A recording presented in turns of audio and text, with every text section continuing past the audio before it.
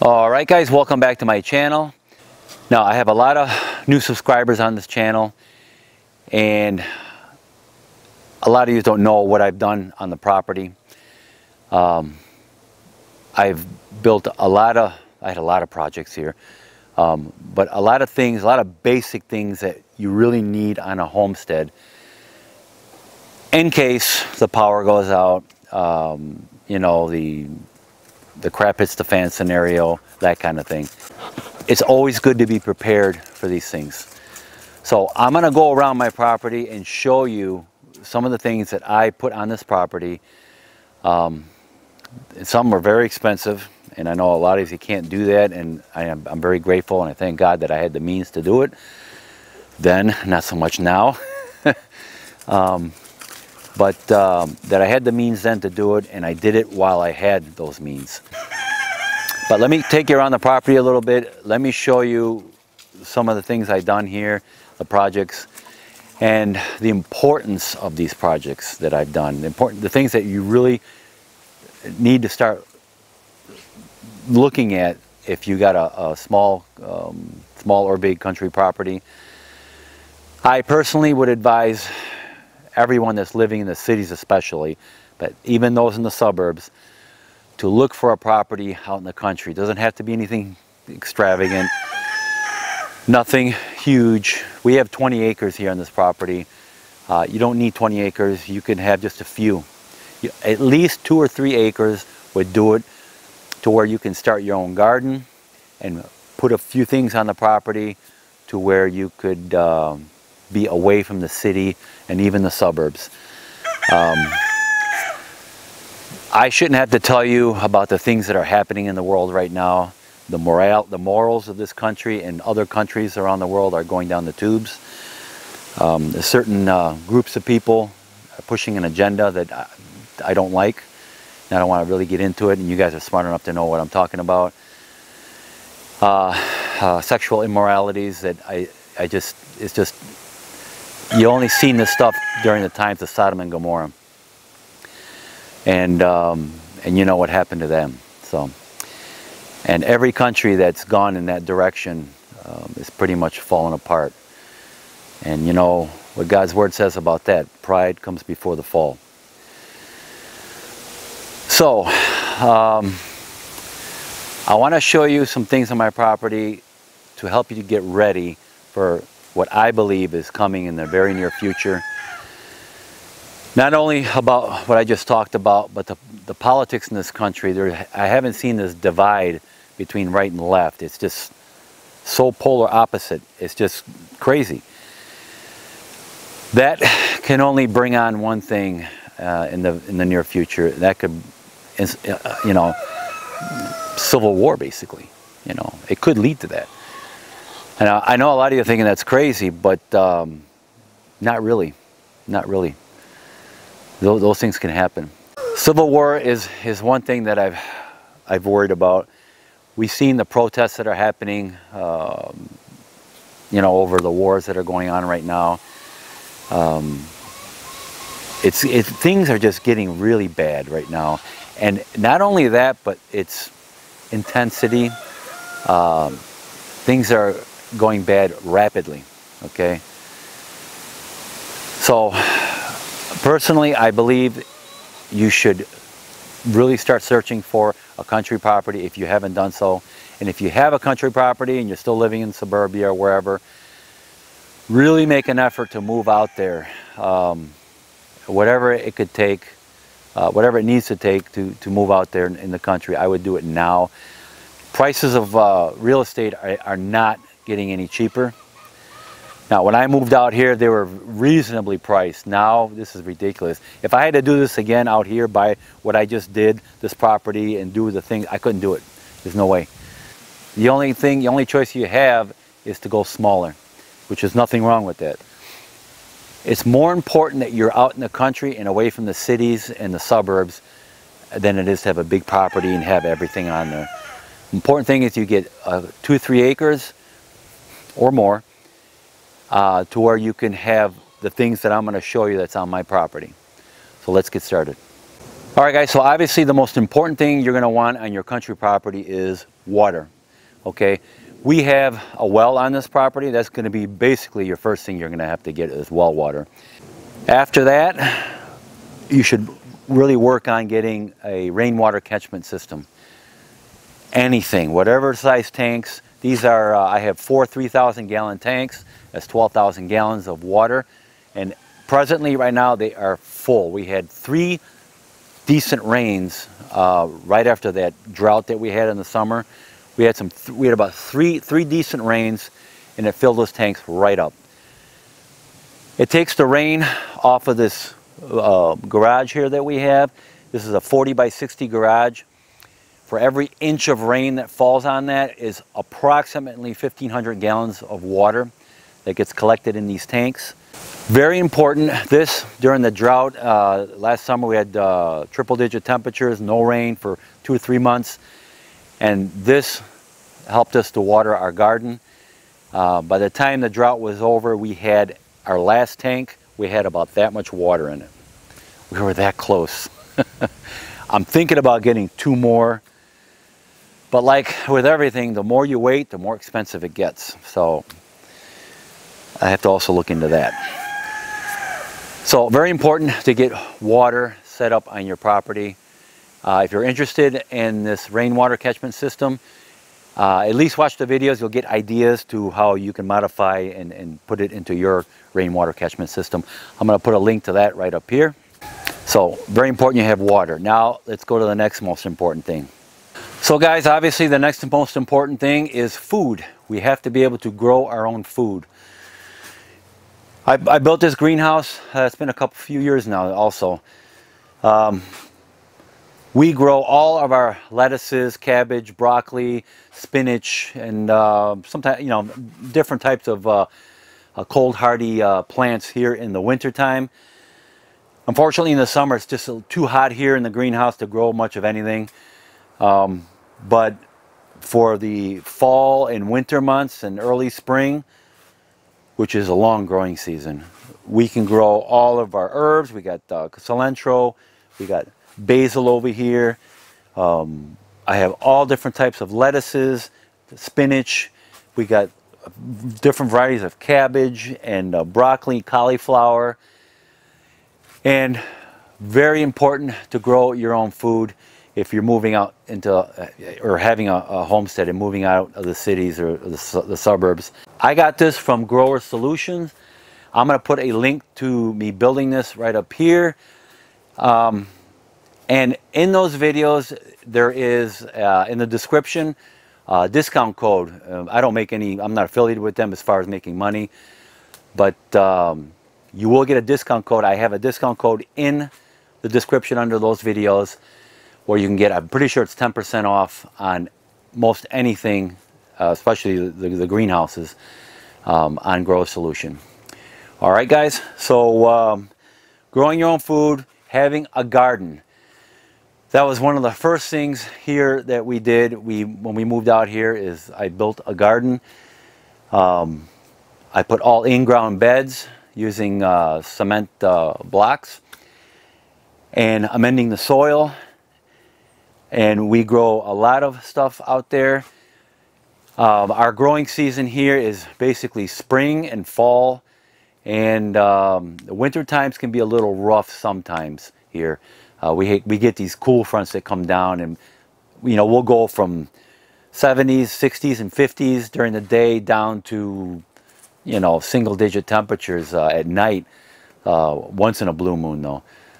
Just enough to kill everything off, kill everything off and irritate you.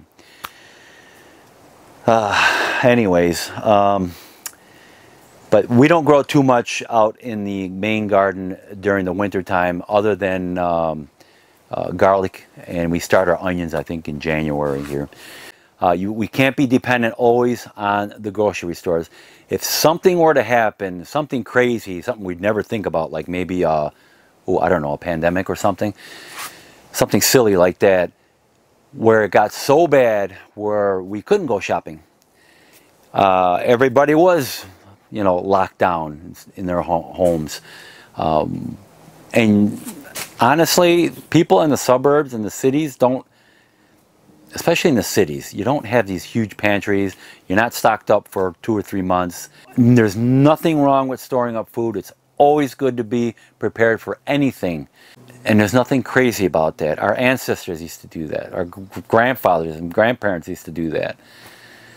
I grew up in Michigan, and a lot of the old homes had, in their basements, they had cellars, a root cellar down there. And there would be shelves all set up down there where you can put all your canned goods. That was normal, because these were people that are coming out of World War II, and they knew the importance of being saving up on food, on anything really, even nails, for crying out loud. When you're taking apart a shed or something, you save all the nails and straighten them out. That's what they used to do. Okay.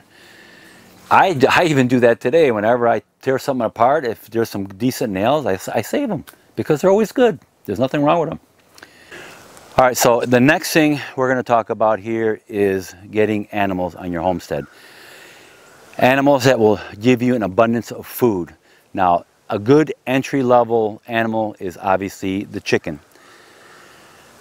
Chickens will give you a ton of eggs, okay?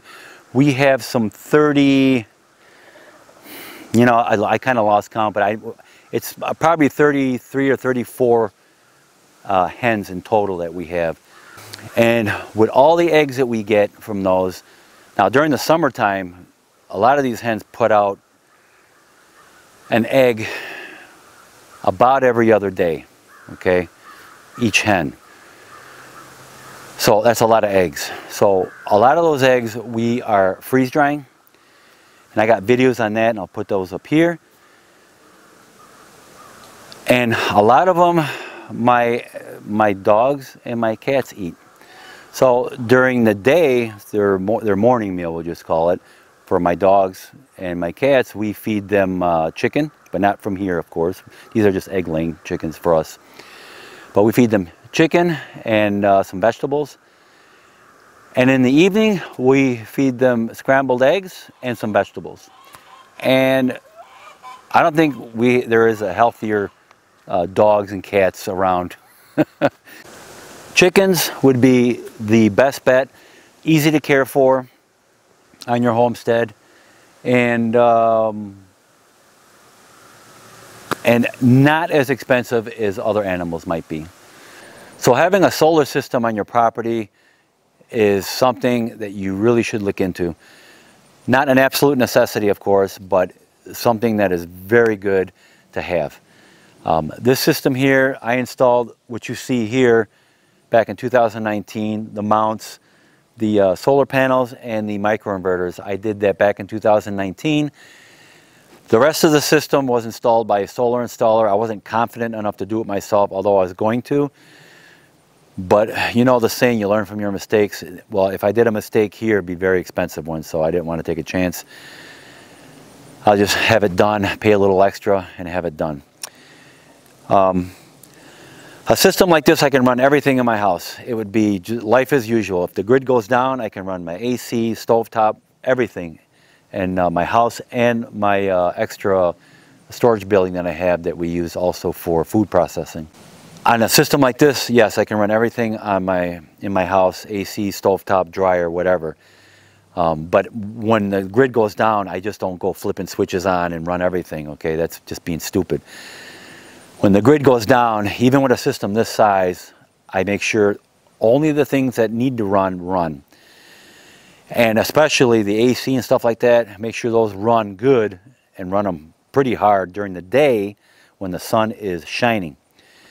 Keeps the house nice and cool. That way when sundown comes, when the sun goes down, I can put my thermostat up again, and the AC doesn't have to work that hard because the house is already nice and cool, and saving on my batteries. I got enough batteries to last me most of the week if we had no sunshine. But again, you just got to be smart about this kind of stuff, and when the grid goes down, you just run the necessities, and that's it, and save up on your batteries. Now, having something like this on a homestead, again, like I said, is great. You don't have to go with a system this big. You can go with like just a few solar panels, a couple of batteries, and an inverter, which is not that expensive, okay? And just with that small system like that, I don't know, a couple thousand watts, you can run your refrigerators, you can run your lights in your house, your computers, your TV, and stuff like that. The only thing you won't be able to run on a small system like that is obviously the other things that I mentioned, was like your AC, dryer, and your stove, electric stove, if you have something like that. So the next item here that you should have on your homestead is gas. This is a 500-gallon tank, and the one behind it is a 1,000-gallon tank. The 500-gallon we picked up a few years ago now. We had a 250-gallon tank when we moved onto this property. It was leaking and everything, so we decided to go get with the 500. But I should have went with the 1,000-gallon just from the get-go. But the 1,000-gallon we got last year, I think it was. They're expensive. When I looked into a tank a few years ago, they were, the 1,000-gallon, they were roughly going for about $2,000 around my area. And that's not to fill them, that's just the tank itself. Now these tanks, I got a deal on it. I got it for $4,500, okay? Because I've seen them as expensive as $6,000, $7,000, or if not more. I don't know why they just jumped up in price, but they did, and we as the consumer are going to suffer because of it. So I had that installed and filled up. The guy gave me a discount on the propane per gallon, and it was a decent discount because I bought so much. Because at the time I filled up both of these tanks. And man, that hurt. That hurt the pocketbook, let me tell you. That hurt. But gas or propane is something you really need to consider. And what things you're going to, obviously you don't want to heat your house with it because it'd be very expensive. You want to go electric with that. And as far as electric, I mean is a heat pump type air conditioner where you can run it for heat in the winter and air conditioner in the summer. Now, as far as heating your home during a power outage, this wood stove here, this is a Buck Stove 91. This has been fantastic for us. It's worked great. I installed this back in 2017, I think it was. And this stove has worked so good. In fact, it's too much heat for the house. And during those Arctic freezes that come down here once in a while, this has worked fantastic. So living out in the country has been such a blessing for us because of the peace and tranquility. I just hear the wind right now blowing, some birds chirping. It's so peaceful. I don't have to worry about riots and things happening because those happen in the cities. Suburbia's got their problems too. Everybody's packed like sardines. The houses are all, if you look at it from Google Maps, they all look like sardines packed in a can, okay? They're just all cookie cutter, basically. And again, there's nothing wrong with that. I'm not making fun of people that live in subdivisions. I lived in subdivisions, okay? And there was a time when I liked it, if you find a good area to live. What I'm saying is being in the country is just so much more peaceful. You don't have to worry about your neighbor mowing lawn at 6:30 in the morning. Or the weed eater going, and you're trying to take a nap or you're trying to sleep in or whatever. You don't hear your neighbors arguing and stuff. This is just so peaceful. And I wouldn't go back to suburbia or the city for one thing. I'd never go back to that. But even if you paid me, I wouldn't go back. There's no way. No way. It's just too nice out here. You don't realize something can be so peaceful until you actually see it and feel it and breathe it and taste it with nice, nutritious food. You don't realize how wonderful things are out in the country until you start growing your own food, breathing the fresh air, and that's what I want, and that's what I hope you're working towards. All right, guys? Things are, like I said, they're getting crazy around the world. Things are not getting better. They're rapidly moving in quick succession to getting worse, okay? Basically, is what I'm trying to say. We see it in our politics. We see it in the morals of this country and other countries, in the wars, the attitudes of people. It's just, it's getting really bad. And the one way to get away from all that is find a country property with water and start growing your own food as much as you can and enjoy nutritious food, and it's great for your body and you'll be much healthier because of it. All right, guys, so appreciate you watching. Please like, subscribe to my channel, and I will see you guys in my next video. Hey, Ginger, come on. Come here, Ginger. Oh, little Ginger. Here's your little Ginger. Don't you want to say hi? Hmm? No? Get some rest.